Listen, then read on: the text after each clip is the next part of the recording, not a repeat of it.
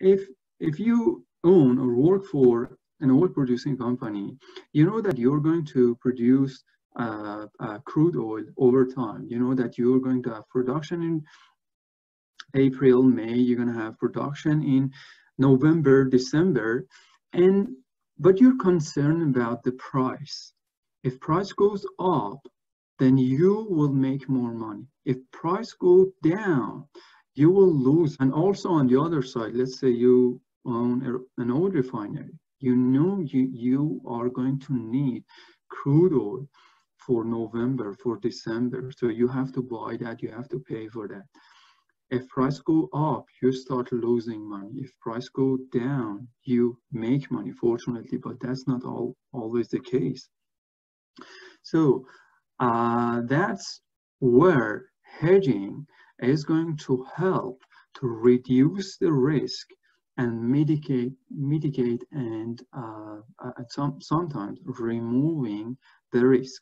So what you can do is you can go to the financial market, to the NYMEX, and get the futures contract for delivery in November or December, whenever you want it.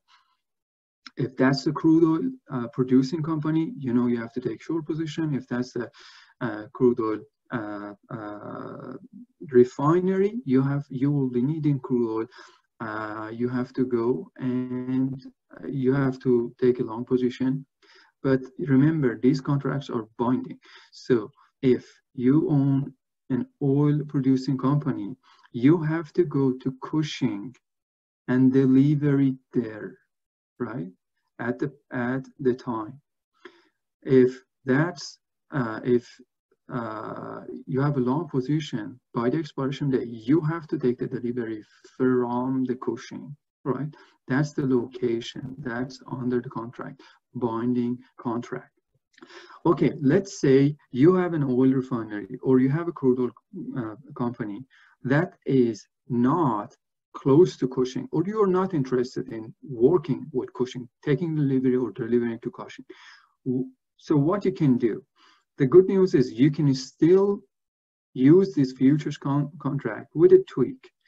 That's called simple hedging. That we'll go through that right now. We'll walk through some examples. And this is the same for natural gas companies. If you own a natural gas producing company or a power plant that needs natural gas that has to buy and is very concerned about the price fluctuations, so you want to mitigate that risk. You want to reduce your risk exposure. And we'll see how you can use these futures contracts, a combination of futures contract, which called simple hedge, to this.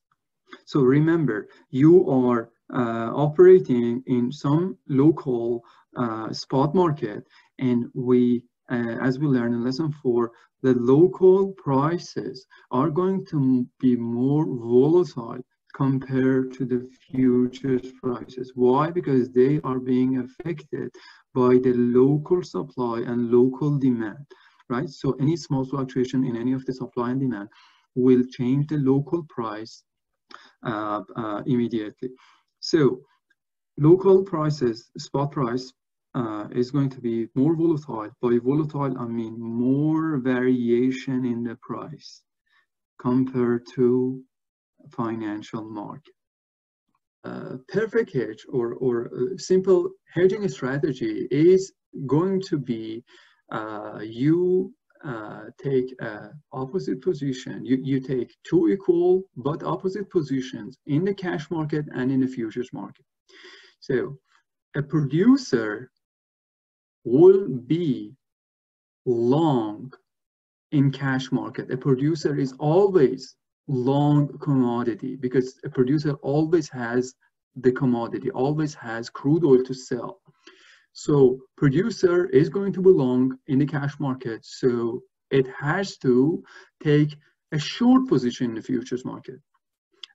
And this is called short hedge. On the other side, a consumer, let's call it, let's say oil refinery. Oil refinery is always in need of crude oil. So an oil refinery is short commodity. It's always short in cash market, in a spot market, in physical market. So a refinery should take a long position in the futures market. This is called hedging. We'll walk through some examples and we'll see how this hedging, how this strategy can eliminate or significantly reduce the risk exposure of these two players. The only difference between perfect and imperfect hedge is perfect hedge entirely eliminates the risk. Imperfect hedge, which is more realistic, it does not fully eliminate, but it substantially reduces the risk exposure. And this is hedging is highly dependent on an efficient hedge is dependent on the relationship between the futures and financial, the futures and spot market. Because these two are highly correlated, then we can see gain and loss in one market will offset all or some of the loss and gain in the other market.